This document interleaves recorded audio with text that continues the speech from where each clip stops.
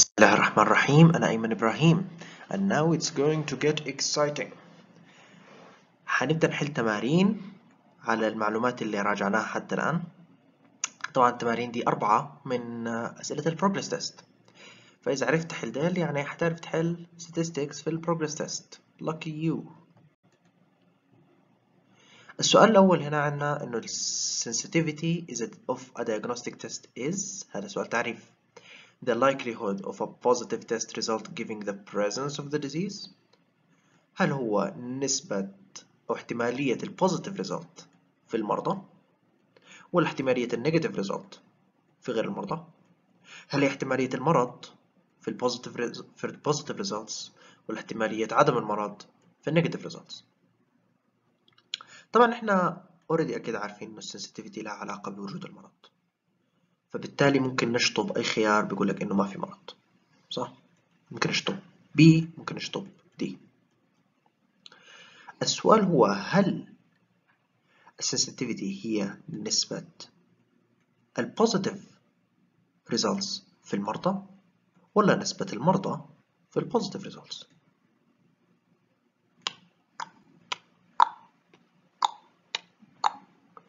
هي في الحقيقة نسبة ال positive results في المرضى، لأنه نسبة المرضى في ال positive results هذه ال positive predictive value. طيب B negative test في غير المرضى هذه specificity، وعدم المرض في negative results هذه negative predictive value.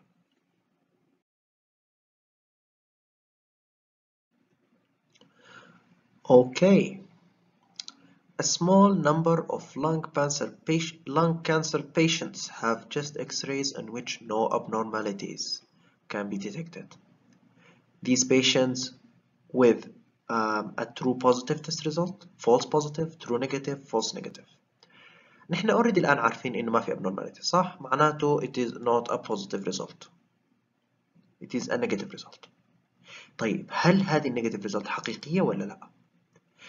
قالنا في السؤال هنا إنه هم lung cancer patients. Lung cancer patients معناته they are patients with the disease. Patients with the disease معناته they have the disease. They have the disease معناته it's a false negative test.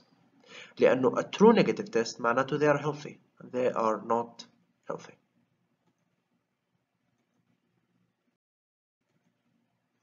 Piece of cheesecake. 100 students with sore throat undergo a blah blah blah blah blah blah blah. What is the sensitivity?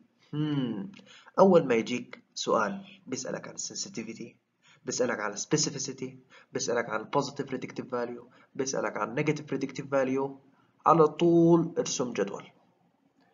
أنا ما بعرف طريقة أسهل ولا أأمن ولا أحسن من إنك ترسم جدول.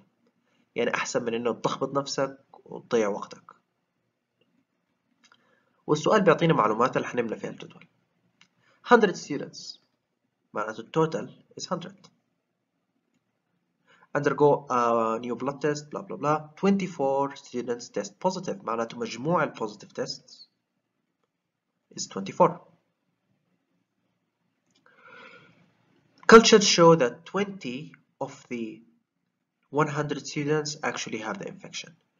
Cultures are very accurate. That's why we can assume that they represent the truth. We believe in cultures. فبالتالي لو قالت لنا الكالتشر إنه 20% عندهم infection we believe the culture ونحط disease 20 وautomatically non-disease هيكون 80. أوكي؟ ممكن نعمل نفس الشيء هنا كمان. إذا قلنا إنه 100 هو المجموع الكامل و24 عندهم positive result، إذا 76 عندهم negative result. 8 students who tested positive do not have it. يعني عندنا الآن people who tested positive and do not have the disease. And how many are they? 8. What is the sensitivity? In order to calculate sensitivity لازم يكون عندنا هذه الخانة وهذه الخانة. already احنا عارفين إنه هذا 20. عشان نعرف كم عدد الستودنتس اللي هنا. التوتال 24 واللي ما عندهم مرض 8. إذا naturally اللي عندهم مرض 16. و16 على 20 بتساوي 8 بتساوي 80 which is choice C.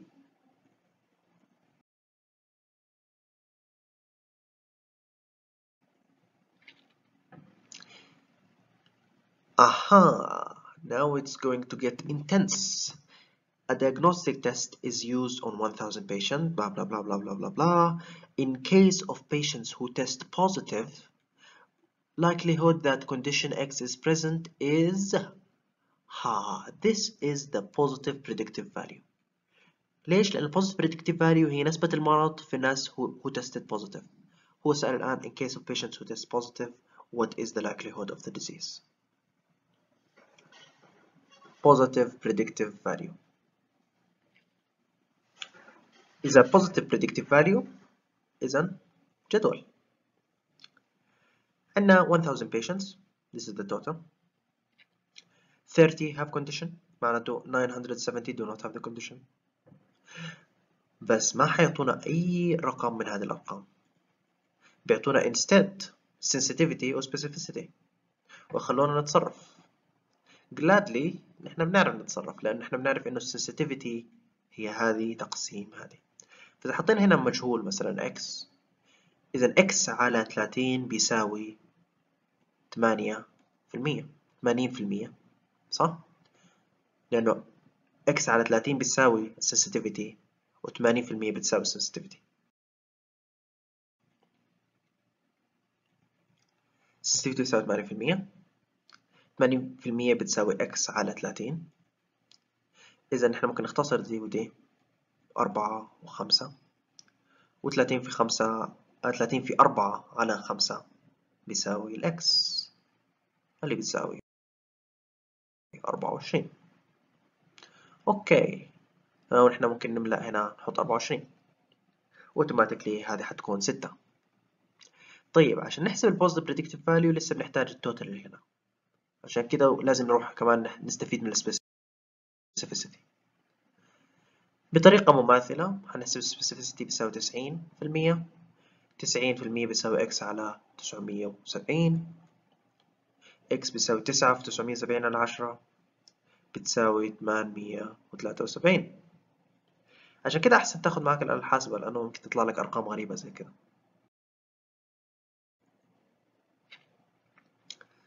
So here we fill 873 وهنا naturally 97 لأنه هو متبقي من 970. أوكي، ومجموع البوزيتيف تيست ريزلتس هيكون 121، مجموع النيجاتيف تيست ريزلتس هيكون 879. عشان نحسب البوزيتيف بريدكتيف فاليو الآن جدول مكتمل، نقدر نقسم 24 على 121. بالآلة الحاسبة هيطلع لك شيء قريب جدا من 20%، which is the correct answer.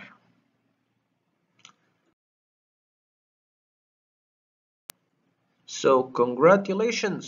Now you can answer statistical questions concerning specificity, sensitivity, positive predictive values and negative predictive values.